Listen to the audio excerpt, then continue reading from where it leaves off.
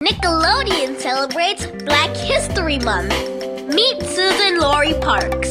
When she was a little girl, she visited lots of libraries, read tons of books, and wrote oodles of stories because she wanted to be a writer.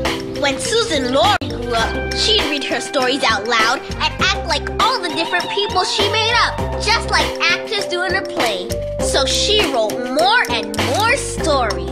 Once she even wrote a story every day for a whole year. Pretty soon, people were acting them out on street corners and stages. Now her stories are performed all over the world.